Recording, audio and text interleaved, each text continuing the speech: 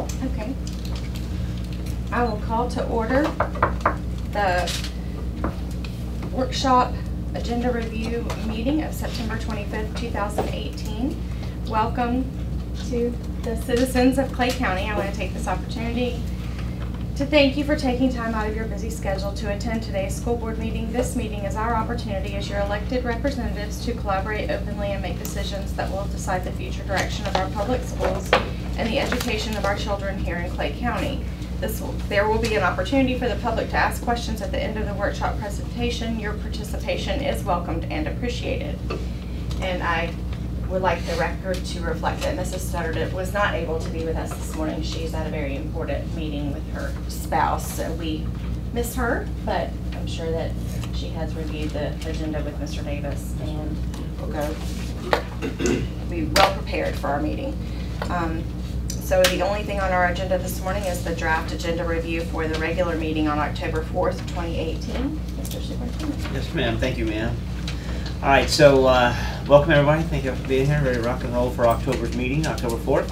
So we have a recognition with Tools for Schools event for the Clay County Education Foundation. Then we'll transition to presenters. We have CTE that will talk about the great things we're doing with industry certifications with our students. Then we'll transition to, I think that's the National Builders Association. We'll talk about the National Careers in the Construction Month. And then we have an update presentation from the Clay County Growth and Development and B District staff, just talking about where we are from the county's perspective and how we'll see our 15-year growth model coming up. As school is going to do our showcase. Like Asbury Junior. Thank you, ma'am. We need to limit those. So I have to just make a comment about this. We've got recognitions and then 3 presentations and then a school showcase. And I've gotten some complaints that the first hour of our meeting is just too long of everything. And that, it's great to have the awards, of course, and recognitions and a presentation, but 3 presentations is a lot, and then a school showcase that's supposed to be 5 minutes is more like 12 to 15. So I think we need to look at maybe limiting, still have some of it, but not quite as much.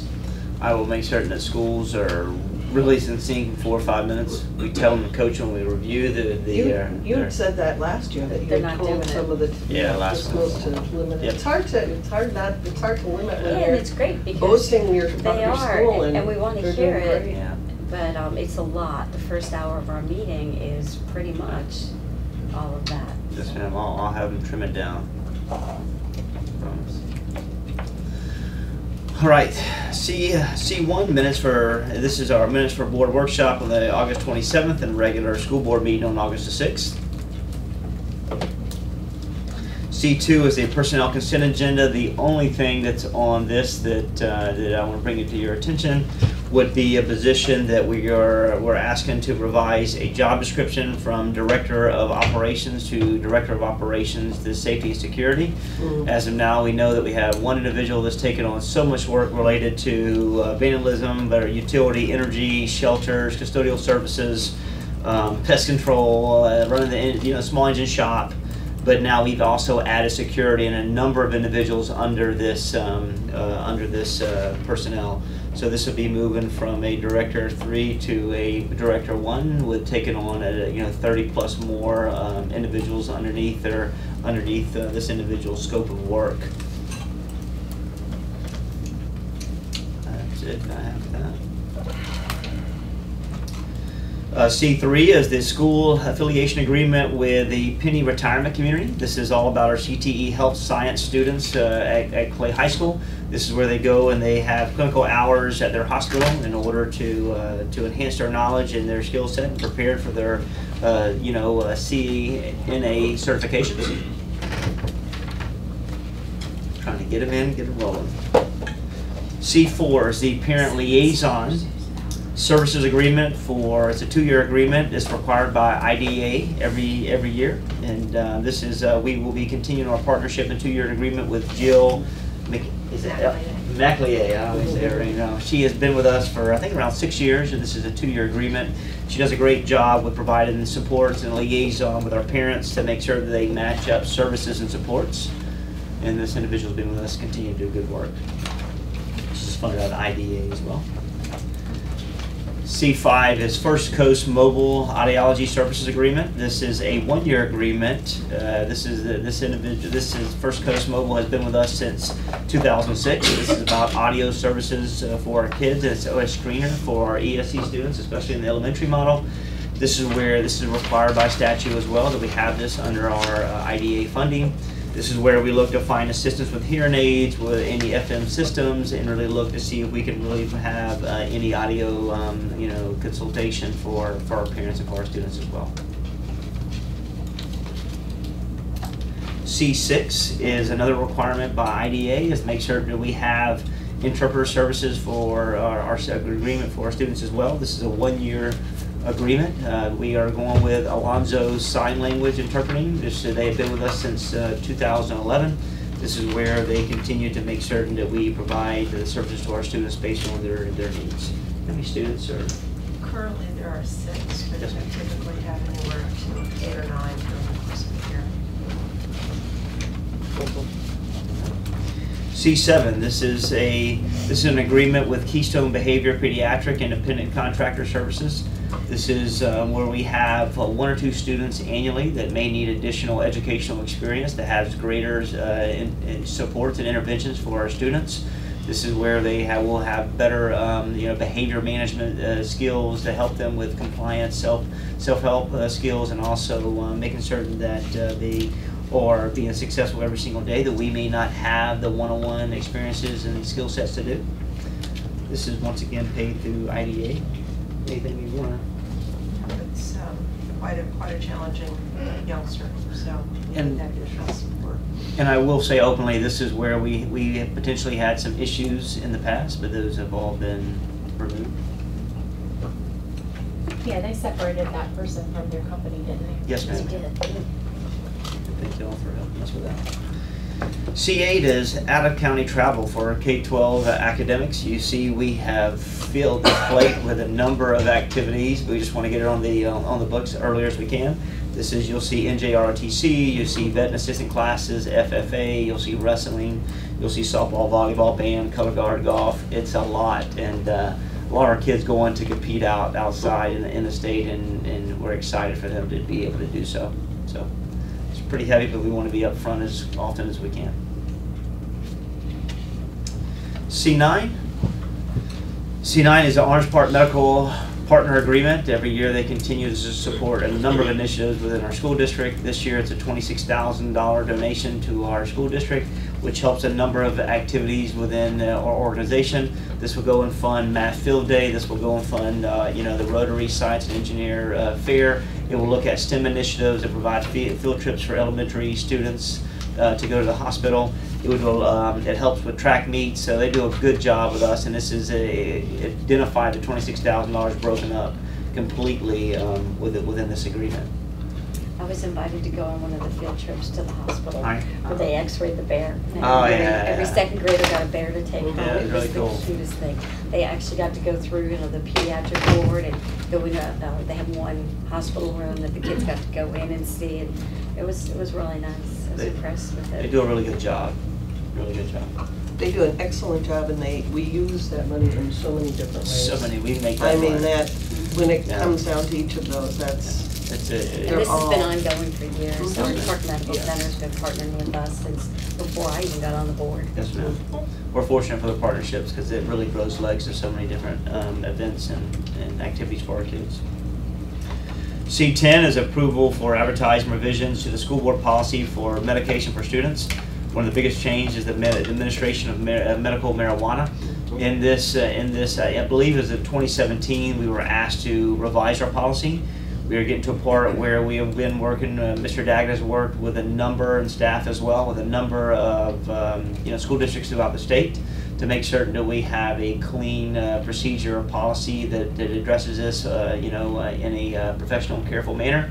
For us, we're really going to make certain that we have to permit the usage of medical marijuana. However, we will not maintain, we will not store, we will not administer medical marijuana at any point in times.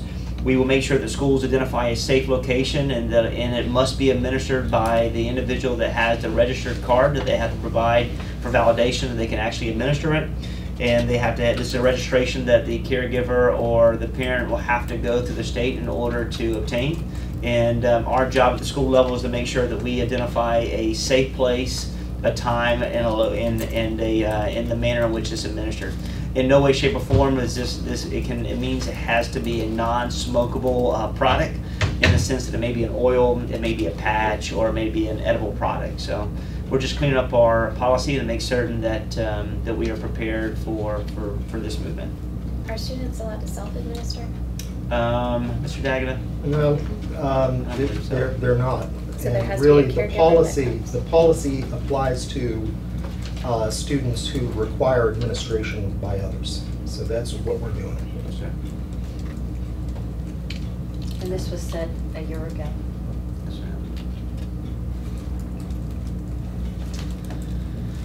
All right, C11. Go ahead, sir. Just go to be ahead, clear. whatever you want to go. So the statutory shall has been there since 2017, but all districts had awaited rulemaking and rules to be made by both DOH and DOE. And we were advised not so long ago not to expect those. So that's where school board attorneys have now begun the conversations with their boards. C11 is proposed allocation changes. If you see the first five, the first five are all based on based on schools' staff allocation model. They hit certain thresholds with a number of students. Since we're adding teachers, you see we're adding counselors a threshold. We even at one school picked up an administrator based on the model. I'd love to say, hey, I'd love to save money, but the model's a model, and we will make sure that we protect it and we follow it. The remaining of the general funding is you see that there's a shift with school board attorney, administrative secretary. I still have an issue with that. When we hired Mr. Daggett and we appointed a secretary, we were very clear as a board that it was to be an administrative secretary and not an executive secretary at that price. And so I have an issue with this one. I'm probably the only one in the room that does, but I do have an issue with this, so. I mean, if we want to go all the way and hire a paralegal, then we should be hiring a paralegal that has the qualifications to do. Yes, ma'am. Take it for the will of the board, but y'all just direct me in this work. I'll keep going. You can stop me when you need to.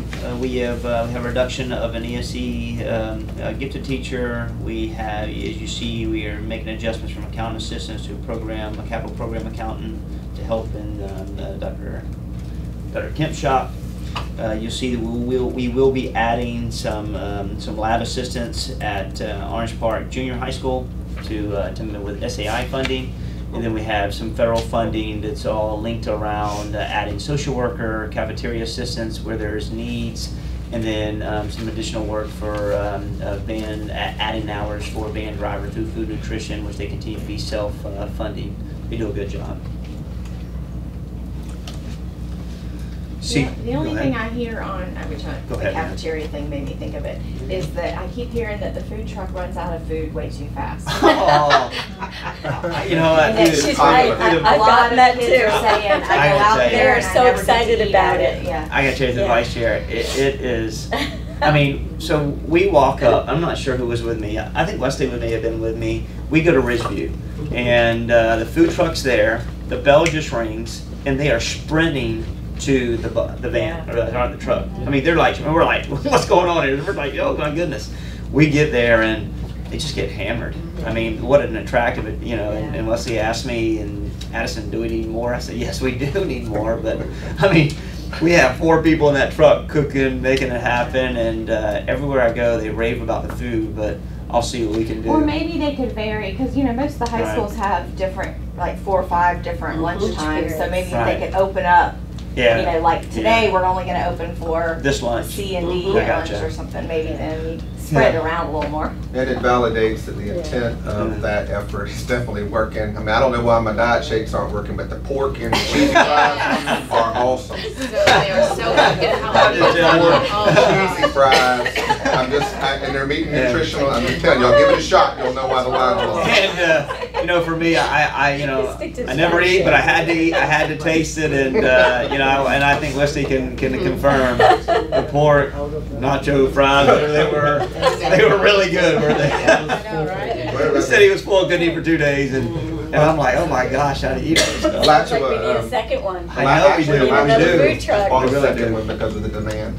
So Yeah. the one we emulated, the district we emulated on this actually purchased a second one. Yeah. Is it Because of Alachua? the demand, I believe it is. Yeah. And I mean, you just see it. I mean, if we could have it on, you know, 2 or 3 sites a day, it would just, you see the, you know, nutrition's going up. It's a really cool offering. It's exciting. So can't wait for it to get into some football games. You know, maybe. Anything to keep teenagers engaged and excited about. Yes, ma'am. You know, Ridgeview High School used to have out in their courtyard, like the hot dog truck and, Right. you know, different centers you could go to outside, get whatever was Yes, ma'am. prepared, and then sit out there and actually, you know, enjoy lunch out there. So, the nurse and me. Are we doing the pork cheese fries? Well, I'm just thinking, I know we have regulations on our, what we can serve, It's all nutritional values, Ms. Hausen. It's all the nutritional and we values. have to follow that with the food truck as well. Federal requirement. Okay. And somehow pork cheese fries. I know. It's like organic white cheddar It's the month's worth of. That was one of the many nutritional options. You value. had taco salad. You Listen, had all I can kinds. tell you what line I'd be in. All right. It's not the diet change. You know, I'll make certain through the vice chair that we don't have funnel cakes. Oh, no fried butter. That's not fair. I just get so many parents and students who complain to me about the options that they have in Yes, the ma'am. school lunch line. So Yeah. if we can expand that into Yes, the ma'am. cafeteria. Yeah. Yes, ma'am. There's some things I want to do Great. in the future. Share your recipes. Don't. All right. See, what did you just say? Sauce? Secret sauce. C12 is a bid to be awarded. This is for our laser printers, our toners, our maintenance on all these products. And originally we were with Sunprint. We were going to transition to go with Toner Type. After we had some challenges in this in this movement. But however, we had great representation to help us at the table to really find a better settlement for us to now we'll be moving forward with Sunprint and Toner Type at a better price to our school district after everyone's sitting at the same table to define our needs. So we'll be moving forward with a joint agreement, which is a 3-year agreement for our printers and our toner.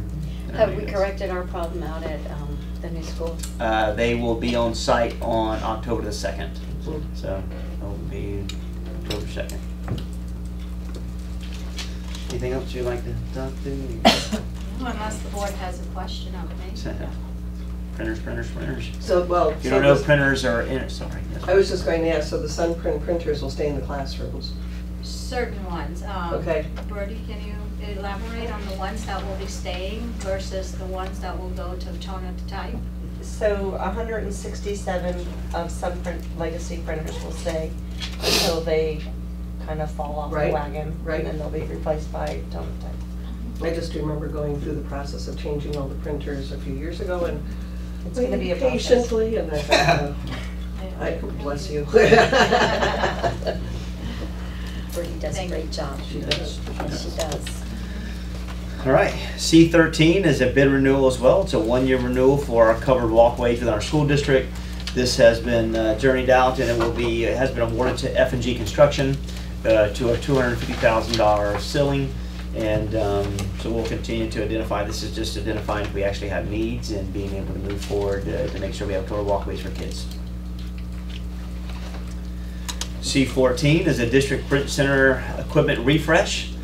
We've had some equipment in that area for a long time, and you would not, I mean, we don't have a color printer in there, but we're a print center. So Are we reactivating the print center? Because, you know, when we had it before, I mean, we did so much, you know, and it was the cost savings were great. And then somehow or another we went to shutting it down and, Right. you It know. never really got to the point of shutting down. Right, they're not doing the volume of stuff they used to. Right, so this opportunity here that arose, we felt that it would be a good time now to continue keeping the print center operating as well as bringing in the color printer option. We're hoping that by bringing that in, the schools will be able to save, you know, additional dollars versus going out to Office Depot or Office Max, then we can We're gonna have to hire those people back, because we actually moved people around at the time, Right. so how Well, you many know, do you expect? Well, I'm not sure, we haven't really done the we haven't looked at that, but we will possibly be looking at that, depending on the volume. Again, the schools are so used to getting things so quickly, Right. regardless of price. So depending on, you know, the marketing that we do outside, sending the schools the information, letting them know that a color printer is available, we have more availability to meet their demands.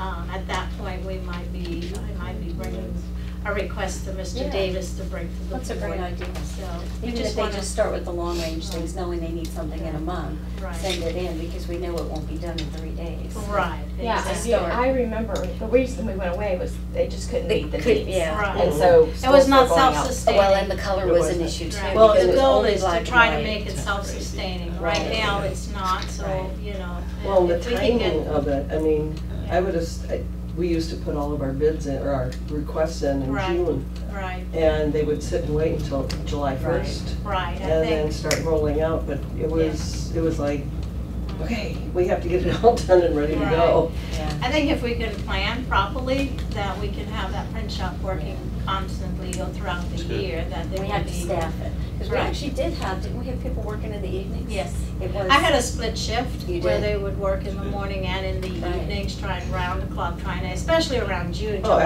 absolutely. Trying to Yeah. meet Expect the that to demands come of to us. opening school, so, you know, we're just trying to, you know, bring in better equipment, more Right. efficient equipment, so But they're that the also- downtime wouldn't be as So- much, so. And through the vice chair, so once we, you know, my big thing is that we had to continue to go out for, I don't understand why we don't have a color printer, that's the first thing. We should be sophisticated to have it, so we'll, as we open this up and we get moving, we'll determine our actual needs for employees, whether it's a shift in employees within the organization or it's an ad if we actually need it. So we'll do a continuous volume review every month to determine where we are. But this will help us do schools with graduation flyers, presentations, graduation certificates, those are many things we can do with it. Mr. Davis? Yes, sir. Also, it's a great time to upgrade for that department anyway, as we work towards moving the print center from where it is on the raised floor, which we've had to repair. So we're in the process now of getting the new print center ready. So it's a great time to upgrade and kind of get rid of the old donkey and a rope, you know, that we've been working from some of those old machines and get them working the right way. So it's a great joint effort with Business Affairs to get it done. And just to add, through negotiations, Bertie did an excellent job She did. with the negotiations to where we're paying the same price. Awesome. So I'm getting a new color printer Sweet. and new, all Thank you, new, Bertie. new Thank you. equipment, brand new equipment. So I think she's done an excellent job. Thank you, Bertie. All right, C15 is pre-qualifications for contractors, which comes on a monthly basis. C16 is final completion of Middleburg Elementary School restroom renovation. Starting to close out some. Does everybody notice what's not in this Yeah. category? Yeah. I thought about putting it in there just to make you feel better. Yeah, we just wanted to do it. Hey, We took it off when Miss Stutter said she wasn't coming. C17 is completion of Orange Park Elementary kitchen renovation as well. C18 is a final completion of Discovery Oaks Elementary School Y. C19 is just grant right-of-way easement to Clay Electric, so they can really have access to our parcel. We need to have, there's 2 portables at the Middleburg Transportation that we need to work through, so they can put I believe it's going to be a power pole up Yes, sir. to gain access to make sure that they are having the services to those overhead services and access to a transformer for that they can be functional. SSO leads Right. safety office. C20 is change order for Orange Park Elementary kitchen renovation. This is an $855 savings from tax sales tax. Sorry. All right. D1 is human resources special action. None as of right now, but still have some time. Just saying. D2 is a public hearing for the amendment of 2.36, which is a firearm chemical weapons policy. I think we're done in record time. I know, it's pretty good. Wow. We've been trying to be clean. Pretty good, love it. Does anyone from the audience have any questions? Wesley? All eyes are on you. Pretty straightforward. School board attorney? Yes, one of the things that we were trying to do, the board chair and I, were to push forward again on our policy development and workshops. I just want to remind you, you left off at section 1. I'm pretty sure we can finish the balance of section 1 probably in 1 or maybe 2 sessions, and the plan was to hopefully skip to the HR disciplinary and administrative hearing section. And then to consider the risk management policies. I had given the board model policies on risk management committee, the establishment, how it works, and so on and so forth. I've urged all the board members to take a look at that. And I'm thinking that the board chair maybe reaching out perhaps at the next meeting, looking at calendars and seeing if we can't schedule something in the coming weeks. Okay. Thank you. I skipped over the superintendent, I apologize. No, ma'am. I'm good to go. We're just in living in classrooms and trying to make sure we have rigorous activities in every single classroom and having greater supports for our schools. Doing a number of calibration walks to better support, so things are going well. Last night was the first meeting we had for the Superintendent Student Advisory Council. 16 students, was awesome. Saw that. Very highly intelligent students, motivated to make it a difference. So look forward to preparing them to be able to present to the board and talk about the things that we're doing and trying to accomplish. First time ever in Clay, so really excited about it. Wesley was there as well. I recognized 1 or 2 of the names of the students that I saw just on their name placards. Yes, ma'am. And I know that you will be getting feedback Yes, ma'am. from those students. Yes, ma'am. It's a highly intelligent, involved group. In 5th grade, they definitely gave feedback. Yes, they worked hard last night. So, and they're where did you meet? kids. We made it at the TCC and had a nice forum, had it professional, they had name placards, we had an agenda, and it was it was rigorous for an hour and 15 minutes, so they did a good job. May I ask, how did you select those students, or how were those students selected? Yeah, so it was we opened the application process online, we pushed it out through all social media outlets, and they had to answer a number of questions in their application, why they wanted to be a part of it, what they were involved in outside of school, what were their academics and achievements, what did they accomplish outside of academics. And we did a screening process, and we had around close to 70 applicants apply. And then after we narrowed down with a committee down to around 35 to 38 individuals that we interviewed, and we took that and cut that in half and went close to 16 applicants. So they had to interview, and it was good. So and do they represent most of the junior highs and high schools? Well, I say this, I thought about making certain that I represent every single area, and we wanted to, but I honestly selected the best students who were qualified to do it. So we have every high school is on there except for 1. Okay. And that was just honestly due to the number of applicants. I guess they missed the deadline or whatever. And then the junior high school is you have a split. So Sure. we have 1 school that has, Lake Asbury Junior High School, I think has 2 or 3, but they're really highly, they did a really good job, and I couldn't tell them no. So, but we tried to make sure that we had representation. We got a lot of areas covered. So. How long's the commitment?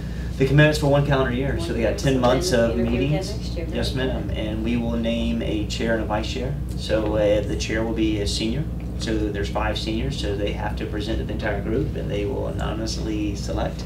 And then we have 2 juniors on the committee, and they will have to present as well for the vice chair. So we only do that because they have so many experiences to go through, That's a good role and they model can for the teach, others. and they can teach the others. Very But we have a nice. good cohort, so look forward to moving.